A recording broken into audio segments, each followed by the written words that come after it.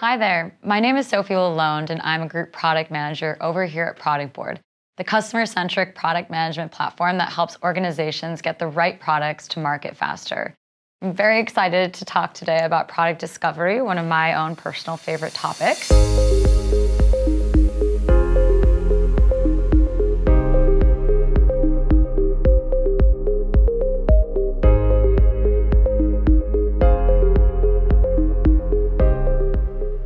Coding features, it's hard and it's expensive. Yet many teams only learn they've made a false assumption about what users really need once their feature goes live and is underutilized. A waste of valuable time and resources. So what if we invested more time in researching and validating ideas up front before we ever sent them to delivery? We call this product discovery, and it complements and precedes the step of product delivery. Product discovery is a process that helps product teams refine their ideas by deeply understanding real user problems and then iterating on the best ways to solve them. At Productboard, we use the Double Diamond framework to conduct product discovery. The Double Diamond framework can help you understand underlying user needs, define challenges you want to solve, and explore potential solutions to push to delivery. And the rest of the video will break down the Double Diamond framework step by step. The product discovery process starts with identifying broad challenges that you want to solve with your product. Whatever your team lands on, you should be looking at the big picture at this point. High level, not the specifics. During the challenge identification stage, you understand and define what you want to solve for your customers. At this stage of trying to understand underlying user needs, product teams rely heavily on quantitative and qualitative research. Some useful tools and techniques to employ here include user research, focus groups, observation, customer interviews, data analytics, empathy mapping, and much more. Once you understand that user needs and you feel like you have a good grasp on that, you must clearly define them because you need to explain them to everyone else. Aim to nail down your problem in just one sentence. In Productboard's case, a defined problem could look like the following. As a product manager, I need to communicate with different stakeholders differently. That problem statement is something that should resonate as something that can be hard for that persona to do. A sentence like this helps you communicate clearly with your team and aligns them around a common cause. You'll also want to validate that you're actually working on problems that need to be solved. How big is the pain point that your users are experiencing? How much value will tackling the pain truly add? Finally, prioritize which of the identified problems you should tackle first.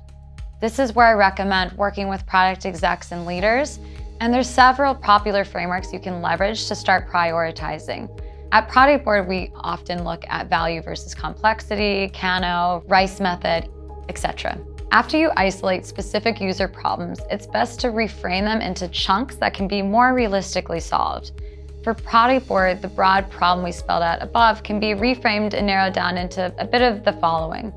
Mid-market companies experience limitations with Productboard's public portal because they want to communicate with multiple audiences at once. You can see that it's more narrow. You can see we talk about a specific persona. And this is when you're going to start to ideate, prototype, and think about potential solutions. So you ideate to figure out how you plan to solve your users' problems. This is where your team can get very creative with innovation exercises and other techniques. We're talking brainstorming, mind mapping, storyboard, running design sprints. I want you to think about like the light bulb emoji on top of your head. You propose ideas so your team can start gauging the feasibility once you've been creative. And that's when you get to prototyping. Prototyping enables teams to demonstrate their ideas and really help them bring to life. There are many ways of doing prototypes, which could be sketches, mock-ups, clickable prototypes, MVPs. I think I've even done one on a napkin. But learning about the prototypes is important. We have it on our blog. Look at the link in our description below. Testing determines whether or not the proposed solutions are capable of solving the problem. Popular tools and techniques include A/B testing, customer interviews, product beta testing. The point here is to get early validation on your ideas before deciding on a final solution, really helping de-risk. Finally, we reached the end of the Double Diamond framework, presenting potential solutions to stakeholders and users to earn buy-in and drive alignment. In Productboard's case, this means working with product leadership, delivery teams, and cross-functional teams.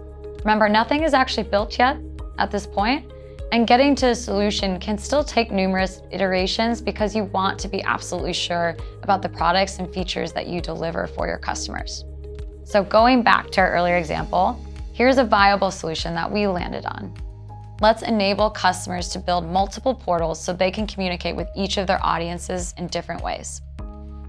At this stage, it's likely that you'll move on to delivery, though not necessarily with the finalized design. Your solution is still rough and around the edges. So in summary, here is how Productboard evolved this double diamond product discovery process. We first said, very broad problem. Product managers, they really need to communicate with different stakeholders differently, and we know that that's an important pain point. We then focused a bit more. We said mid-market companies, they experience limitation with Productboard's public portal because they want to share and validate their ideas with multiple audiences at once. And then we started coming up with a solution.